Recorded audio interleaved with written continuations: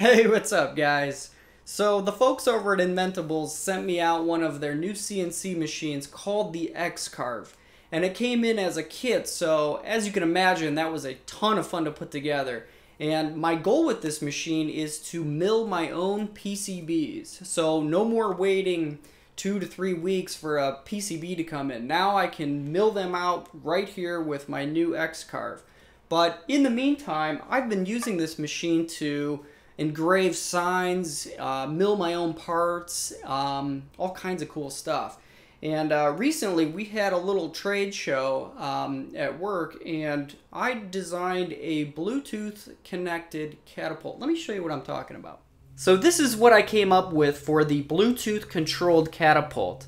We've got an iPad running an iOS app that I wrote to control this catapult with Bluetooth. And here's how it works. We pull the slider back here, and we can kind of pull that arm back, and then we pick some level we like, some power level, and then we click launch. Okay?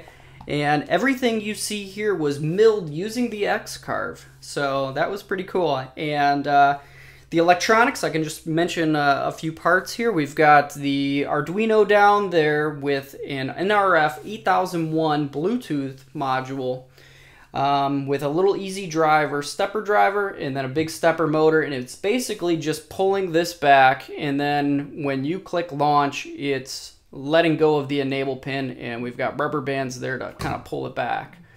And that's how it works. So we sort of had a group of mugs, you know, in front of this, with the projectile being a ping pong ball, and if you made it into a mug, then you won that mug. So let's do a quick demo of the X-Carve and how I was able to mill the NEMA 23 stepper motor mount using the X-Carve. Alright, so I want to give you guys a quick little demo on how to actually make a part with the X-Carve and show you how easy it is to kind of like ad hoc just kind of whip up a part without like any real like CAD software like AutoCAD or anything like that. We can just, with our ruler, we can kind of figure out the dimensions of the part we're trying to make and then enter them right into the web interface and get carving. So we're going to make a motor mount for this stepper motor, and this is a NEMA 23 standard motor mount. So I'm thinking we'll use this piece of wood here, and it'll maybe be about that size. So we need to carve a circle out of this wood so that this little standoff plate here passes through. We'll carve holes for the mounting holes there, and then maybe even add some holes at the bottom to mount to the base. So let's just get started here with a little bit of planning as to how the dimensions of this mount and what they're going to be. So the motor itself, let's see here, is about 2.2 by 2.2, so let's add about 0.1 to that so that the width will be about 2.3, and then the height of the mount can be, let's see, about 4.3. Yeah, that seems about right. We don't want to go all the way to the edge, but about 4.3, and that should work. Okay, so let's go ahead and jump over to the web interface here. And this is really cool. This is called Easel, and you get to this through the Inventables site. And this is a web interface for entering in your designs to talk to the X-Carve. So from here you can engrave simple things like signs. You can engrave shapes. You can even import .svg files. So if you draw up some detailed design in a software package like Inkscape, you can export that .svg and bring it into here and then engrave it. So let's just get started here. So materials, will go in here, and I'm going to just set the, let's see, I already did measure the width of this, but I'll just show you. It's about 2.210. Maybe a little thicker than that, but I want to go all the way around the wood. Just double check that real quick. Yeah, so it's about 0.210, and we'll leave the material at birch and all these other settings alone. Okay, so let's leave that as is. And let's just bring in a box here, and we can go to cut. So we're going to go down 0.200 instead of 0.210 because we don't want to cut all the way through it. We want to leave just a little bit so that we can actually, with an X-Acto knife, just cut our mount right out of the material. And we're going to go to outline, and we'll just go on path with that. So you can change, you know, how the CNC machine is going to cut out this square here. Okay, and if we go to shape here, now we can set a few things up. So the bottom left corner, let's go to 0 and 0 for the X and Y on that. Okay, the width we said is going to be 4.3. I think I might have called it the height earlier. The height will be 2.3. Okay. And now we can bring in a circle for this little plate here that kind of stands off. That'll be our center point for the motor as well. So let's set that up. Let's cut on the inside of that. Since we don't care about any of the material in the middle, we actually want to cut this out. And again, we'll go down 0.2. And the shape center is going to be at the center of this, which will be 2.3 divided by 2. Okay, so 1.15. And the X is what we need to figure out next. So we could go in by, so the width of this motor is 2.2. So if we went right up to the edge, we could just set that to 1.1, and that would go right in. But I want to add about a 0.1 to the top of this, so let's go with 1.2 for that Y. Did I just change that? Yeah, I did, didn't I? So 1.2 for that. And the width and height of this, so let's just measure that real quick. It's about 1.5, but let's add 1.5. Let's make it 1.51. 1.51 and 1.51. Okay, cool. So there we have it. Let's zoom in a little bit on that. You know, this interface is really cool because, this is your work area over here, and then on the right, you can kind of get a preview of what the machine is actually going to cut out. Okay, so now let's get those mounting holes in, and this is going to be a little tricky because we need to put these in relation so that they line up perfectly with this center point of the motor. Okay, so let's drag in a little circle here just to bring it in for now, and we'll resize it later. And we need to figure out where to put these, and since it's a perfect square, we can sort of just measure. Let's see, let's just measure what the point from, from one mounting hole, the center to center of these mounting holes. And it looks like it's at about 1.85. So 1.85. Okay, so 1.85 divided by 2 gives us 0.925. And we know that this is the center, so 0.925 to the left, up to the right, and to the bottom will be where those locations for those mounting holes will be. So let's before I start forgetting everything here, let's just start working through that. So this is at 1.2 and 1.15. So let's just get started here and put in, let's set the mounting hole right here first. So that will be, let me go back here. So that's X 1.2 minus the 0.925.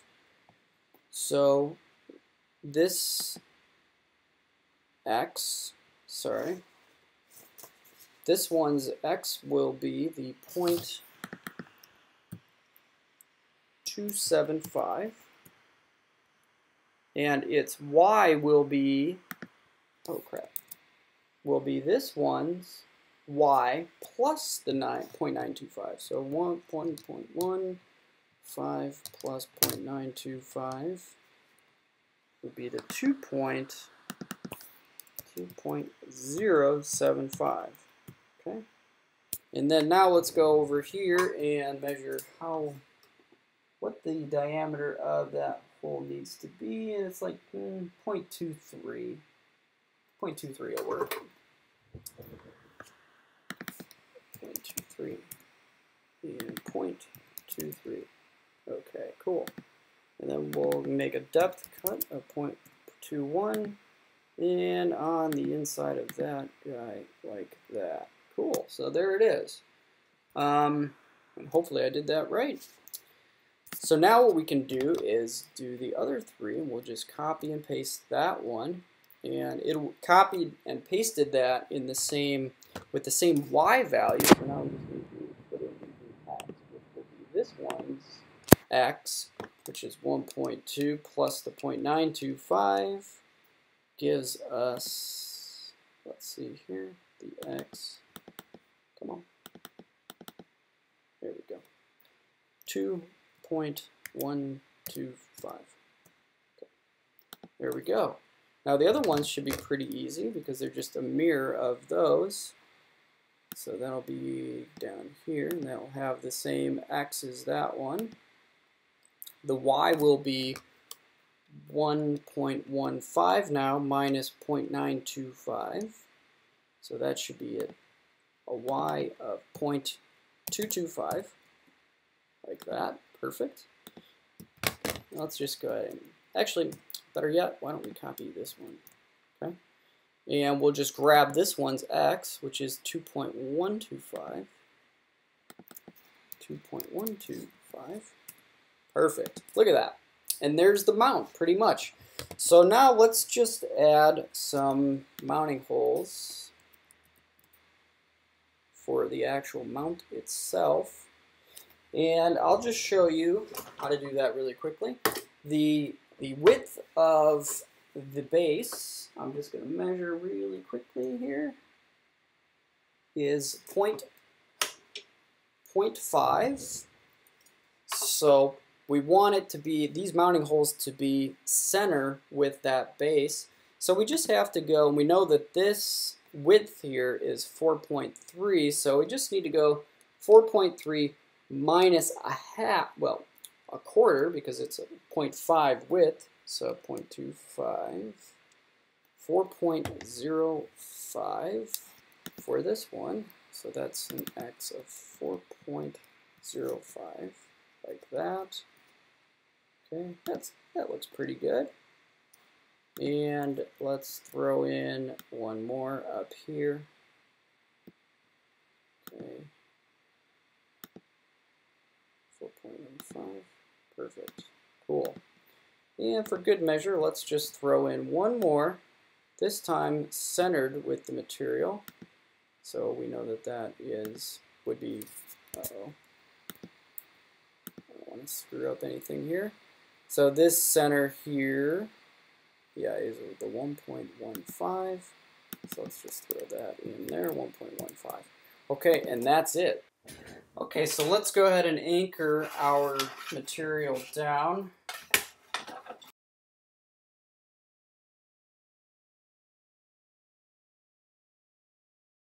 Okay, so I'm just making sure that as it's cutting this, it's not going to crash into my my anchors. Okay, so we're good. So 4.3 by 2.3. I've already got my bit installed, or my milling bit. Okay, let's just bring this forward a little bit here.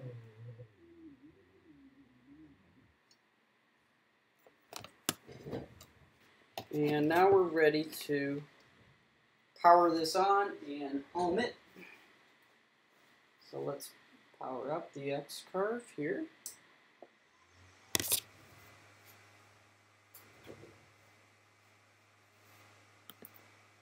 And we're over here in the web interface. I'm going to plug in the USB cable.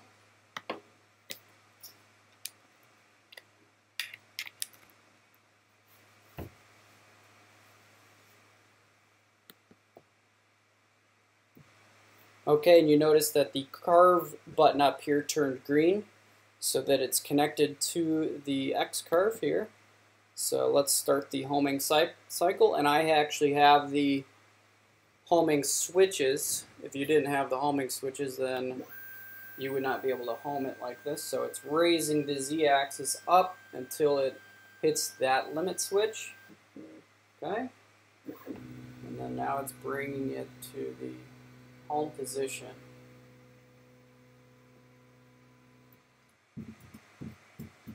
Okay, cool.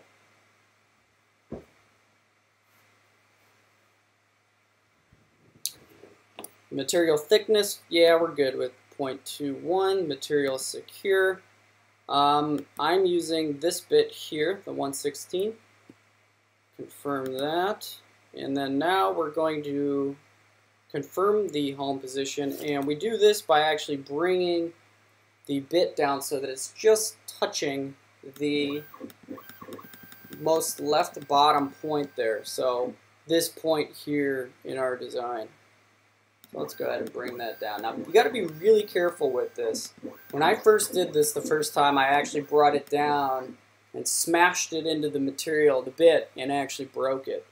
So a little trick is to take a piece of paper, and once you start getting close, bring it down 0.001 at a time so you can change the interval here, and then once you can't pull the paper, then you know you're close enough, and the thickness of the paper is maybe 0.002 inches thick. So okay, so let me finish this. We're going to bring it up a little bit with the Y. Okay, that's pretty good there. Bring the X over a little bit. Okay, maybe a smidgen more.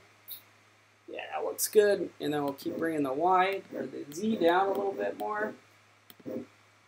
Okay, we're going to widen up that a little bit. So now we're at 0.001. And then using this technique here, we'll go ahead and kind of keep moving it. Okay, so right there, that's pretty good. So we're going to confirm that home position. Raise the bit. Turn the spindle on. And confirm it. And let's go.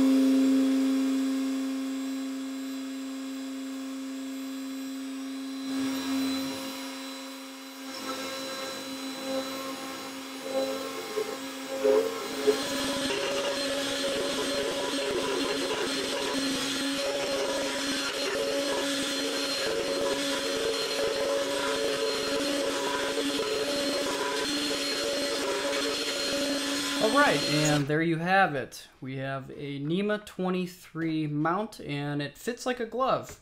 The only thing I would do differently next time would be to widen this up slightly and maybe actually mill a little bit deeper. Maybe instead of 0.2, maybe like 0.22, something like that.